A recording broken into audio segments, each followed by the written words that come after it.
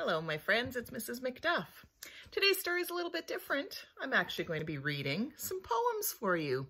These are poems all by Jack Prelutsky, and this is from a little mini selection of his poems called The New Kid on the Block. It's actually Poetry Month. April is Poetry Month. So I thought it would be perfect to almost end April with some poems. So there are 18 in here. Let's see which one is your favorite. The first one is called When Tilly Ate the Chili. When Tilly ate the chili, she erupted from her seat. She gulped a quart of water and fled screaming down the street. She coughed, she wheezed, she sputtered. She totally ran amok. She set a new world record as she raced around the block. Tilly's mouth was full of fire. Tilly's eyes were red with tears. She was smoking from her nostrils. She was steaming from her ears. She cooled off an hour later, showing perfect self-control, as she said, "What tasty chili!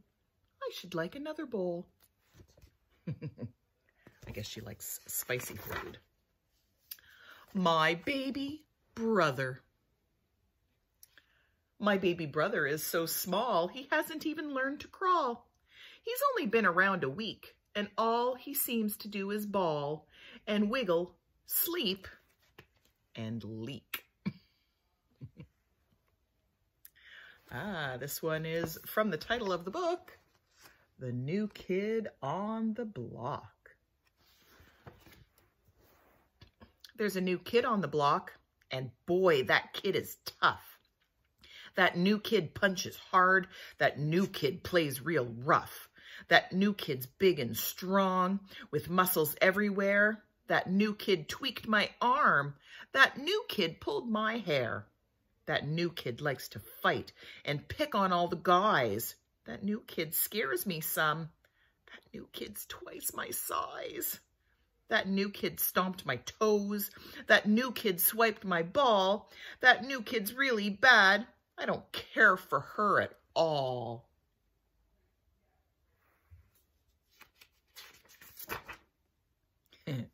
This one made me laugh. My dog, he is an ugly dog. We'll see what Logan thinks of this one. My dog, he is an ugly dog. He's put together wrong. His legs are much too short for him. His ears are much too long. My dog, he is a scruffy dog. He's missing clumps of hair. His face is quite ridiculous. His tail is scarcely there. My dog, he is a dingy dog. His fur is full of fleas. He sometimes smells like dirty socks. He sometimes smells like cheese. My dog, he is a noisy dog. He's hardly ever still. He barks at almost anything. His voice is loud and shrill. My dog, he is a stupid dog. His mind is slow and thick. He's never learned to catch a ball. He cannot fetch a stick. My dog, he is a greedy dog. He eats enough for 3. His belly bulges to the ground. He is the dog for me. When it talked about how he smelled like, sometimes he smells like dirty socks. He sometimes smells like cheese. Reminded me of my stinky blue cheese marker. The next one, my brother's head should be replaced. My brother's head should be replaced. It's lighter than a feather. He's trying to use tomato paste to paste tomatoes together. When Dracula went to the blood bank. When Dracula went to the blood bank, he thoroughly flustered the staff, for rather than make a donation, he drew out 1.5 pints. When you go to the blood bank, you're supposed to make a donation of blood, not take it out. 40 performing bananas. We're 40 performing bananas in bright yellow slippery skins. Our features are rather appealing, though we've neither shoulders nor chins. We cha-cha, fandango, and tango. We kick and we skip and we hop. While half of us belt out a ballad, the rest of us spin like a top. We're 40 performing bananas. We mambo, we samba, we waltz. We dangle and swing from the ceiling, then turn very slick somersaults. People drive here in bunches to see us. Our splits earn us worldly renown. We're 40 performing bananas. Come see us when you are in town. Lots of different dances in that one. The next one, its fangs were red. Its fangs were red with bloody gore. Its eyes were red with menace. It battered down my bedroom door and burst across my bedroom floor, and with a loud resounding roar said, anyone for tennis? These are ridiculous. Mabel, remarkable Mabel. Oh, Mabel, remarkable Mabel, your dining demeanor is queer. You eat with your feet on the table, while a teaspoon sticks out of your ear. Your mouth opens wide and then wider as you shovel 6 hamburgers in. Your elbows are dripping with cider. There is mustard all over your chin. In your lap lies a lump of linguine. Your toes cling to slices of bread. Your knees balance pounds of zucchini. There's a pudding on top of your head. Your nose is spread thickly with butter. Your shoulders hold pickles in brine. Oh, Mabel, you may make me mutter, but it's wonderful watching you dine. I spied my shadow slinking. I spied my shadow slinking up behind me in the night. I issued it a challenge, and we started in to fight. I wrestled with that shadow, but it wasn't any fun. I tried my very hardest. All the same, my shadow won.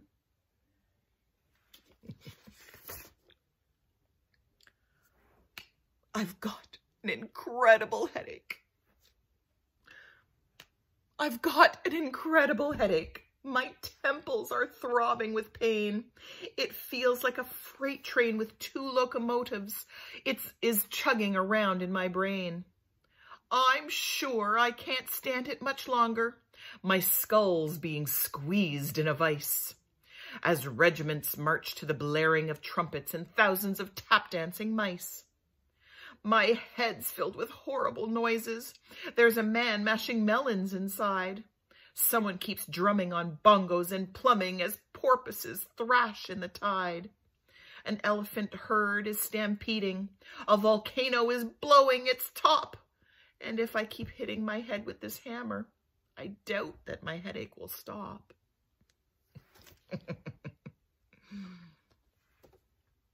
I am falling off a mountain. The picture is great.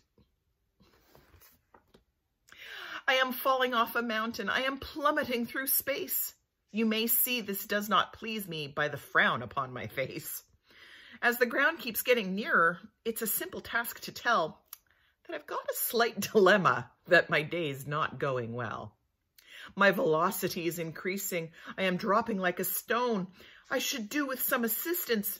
Is there someone I can phone? Though I'm unafraid of falling, I am prompted to relate that the landing has me worried, and I don't have long to wait. I am running out of options. There's just one thing left to try. In the next 11 seconds, I have got to learn to fly.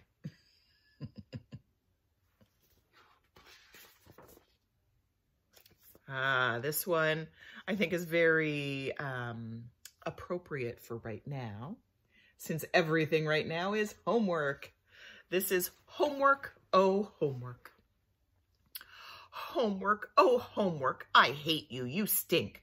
I wish I could wash you away in the sink.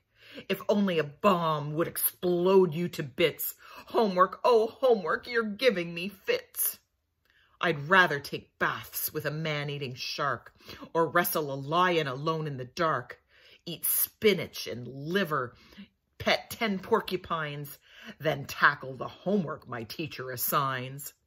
Homework, oh homework, you're last on my list. I simply can't see why you even exist. If you just disappeared, it would tickle me pink. Homework, oh homework, I hate you, you stink. I hope you don't feel that way about the work that you're doing right now.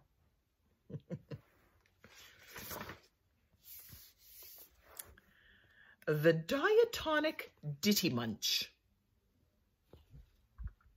The diatonic ditty munch plucked music from the air. It swallowed scores of symphonies and still had space to spare. Sonatas and cantatas slithered sweetly down its throat. It made ballads into salads and consumed them note by note. It ate marches and mazurkas. It ate rhapsodies and reels. Minuets and tarantellas were the staples of its meals. But the diatonic ditty munch outdid itself one day. It ate a 3-act opera and loudly passed away. Silly. Our next poem is Ounce and Bounce. Bow and Ounce and Owen Bounce fell off a speeding train. Both were rather fortunate and lived to fall again. Owen Bounce, who weighed an ounce, was cushioned by soft shrubbery. Bow and Ounce just bounced and bounced, for he was round and rubbery.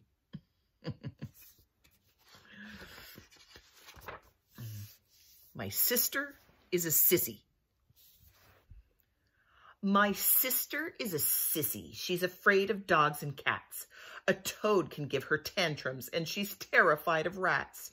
She screams at things with stingers that buzz and things that crawl. Just the shadow of a spider sends my sister up a wall. A lizard makes her shiver, and a turtle makes her squirm. She positively cringes at the prospect of a worm. She's afraid of things with feathers. She's afraid of things with fur. She's scared of almost everything.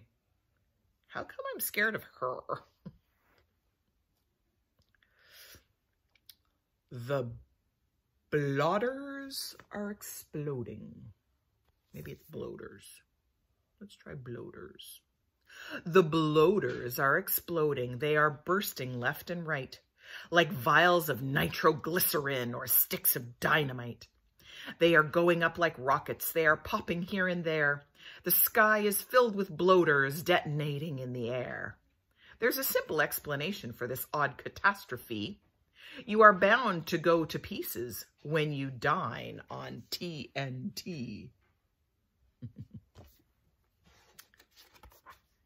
And our final poem, Alligators Are Unfriendly. Alligators are unfriendly. They are easily upset. I suspect that I would never care to have one for a pet. Oh, I know they do not bellow, and I think they do not shed, but I'd probably be nervous if I had one in my bed.